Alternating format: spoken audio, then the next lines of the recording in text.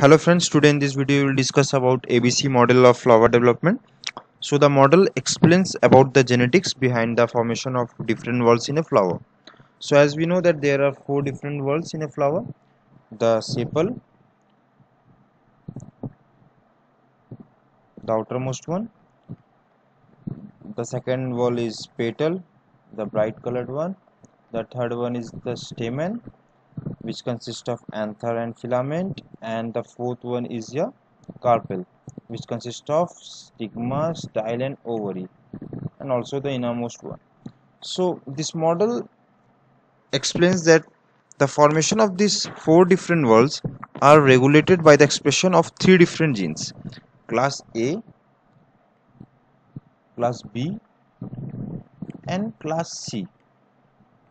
These three genes regulates the development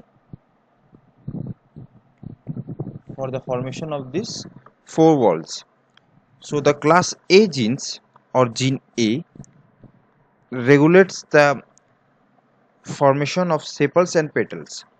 It itself alone regulates the formation of sepal. Here we can see only gene A is responsible for the formation of sepals.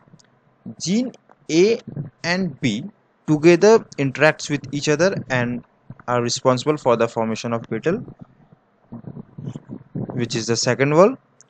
Gene B and C are responsible for the formation of stamen, which is the third whorl, and gene C itself alone regulates the formation of the fourth whorl, carpels.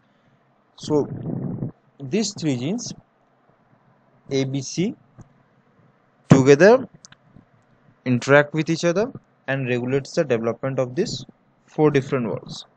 So the three genes A, B, C, the A genes are Epitella 1, Epitella 2, the gene B are Epitella 3 and Pistillata 1, and gene C is Agamus. So this is the scenario of the wild type flower, where the expression of all these three genes are occurring, and we can see that there are four different whorls: sepal, petal, stamen and carpel. Now one thing I would like to say you that A and C both are dominants, but both are also antagonistic to each other. That means in those whorls where A is expressed, C will not be expressed, and in case where C is expressed, A will not be expressed. So this A, here we can see, is inhibiting the expression of C here in the first two whorls, sepals and petals, while this C is inhibiting the expression of gene A in whorl 3 and whorl 4. So what will happen if we will mutate this class A gene? So when we will mutate this class A gene, the A will not be functional anymore, so it will not be able to inhibit the expression of this C in whorl 1 and whorl 2. So the class C gene will take over the function of class A gene. So in whorl 1 and 2, your C gene will be able to expressed. So as we know that this C genes alone regulates the expression of carpel. So here when A is mutated, the first whorl, which was alone regulated by class A gene, is now alone regulated by class C gene. So here in first whorl, sepal will be converted to carpel. Again in whorl 2, where A plus B together regulates the formation of petal, will now be converted into stamen, because since C is taking over the expression of A, so in this case the petal or the second whorl will be converted to stamen, because C here will combine with B to regulate the development of stamen. So when A is mutated, C will take over the function of the entire part, and the formation of whorl will be like carpel, stamen, carpel. Now what will happen if we mutate this B gene? When we will mutate this B gene, then since B is not there, in wall 1 and 2 the expression of A will occur, and in wall 3 and 4 the expression of C will occur, because when B is mutated the expression of B was occurring in wall 2 and wall 3. So in wall 2 B together with A was regulating the development of petals. So when B is not there, A is alone. A is not able to interact with B. So as we know that A alone regulates the development of sepal. So when B is not there, so because of this expression of A here only, sepal will form again. Again in wall 3, where B was interacting with C to regulate the development of stamen, here when B is mutated, then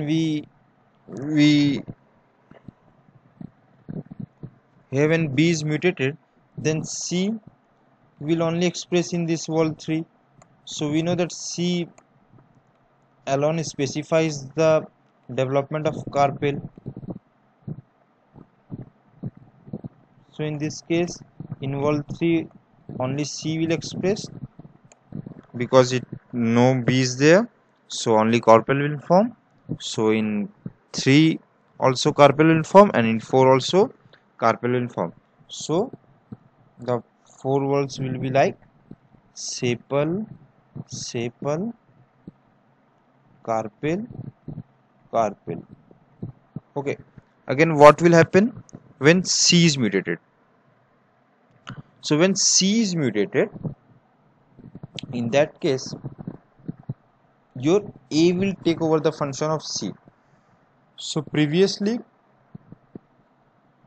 A was expressing in wall 1 only, and it was regulating the formation of sepal. In wall 2 together with B, it was regulating the formation of petal. So when C is not there, A will take over the function of the entire wall. So again in wall 3, when there is no C to inhibit the expression of A, the A together with B, which is also expressed in wall 3, will regulate the formation of petal. And in wall 4, again the A will be expressed alone, and it will regulate the formation of sepal. So here the wall 3 and 4 changed from, in wall 3 stamen to petal, and in wall 4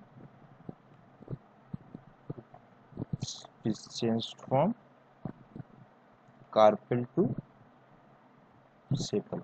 So after mutation in gene C, the pattern of formation of wall will be like sepal, petal, petal, and sepal.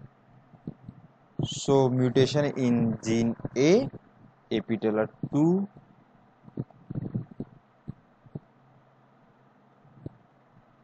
will lead to a formation of flower having wall carpel, stamen, stamen, carpel. Mutation in gene B will lead to the formation of sepal, sepal, carpel, carpel, while mutation in gene C or agamus will lead to a formation of sepal, petal, petal, and stamen. So what will happen now when all the 3 genes are mutated? So when all the 3 genes are mutated, then no walls will be formed, a leaf-like pattern will be developed. So I hope you guys have understood this ABC model. So please don't forget to subscribe and don't forget to like. Thank you.